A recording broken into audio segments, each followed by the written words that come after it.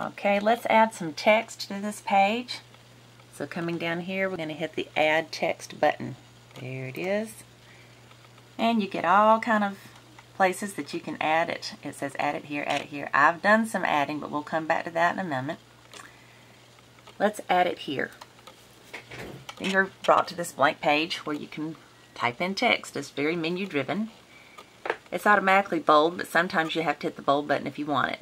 Okay, since it's a black background, we're going to go to the text box, which is that little A, and we're going to choose a nice bright color. I usually choose bright yellow or bright green or blue or even white to show up, sometimes even pink to show up on the black. Okay, hit the done button, click back over here, and then select your font.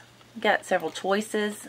Arial seems to come out a whole lot better than the others. It's just a lot easier to read. Your standard size is 4, but just so you can see up on this, I'm going to go ahead and use 5. And I'm just going to leave everything else like it is. It's always on the left. It's always aligned left unless you make it centered or right. Okay, now click over here in your box and let's just type example. Example text box. Okay, we've got it there. And we're going to hit done. And there you go. As soon as you hit done, it's up there. There's your text box. There's the picture that you added. There's the other picture you added. And before we forget, we're going to come down here and hit publish to web because we like what we've done. Then we're going to go to edit your site. Okay, just a few notes on text.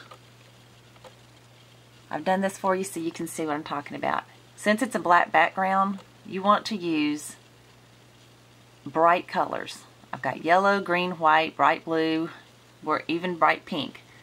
Now, even though you can see this blue, as you back up, it's just not that easy to see. So, see where it says edit text in that little box right there? I'm hoping it'll show up. Edit text. We're going to hit that. This is a text box I did just a few minutes ago.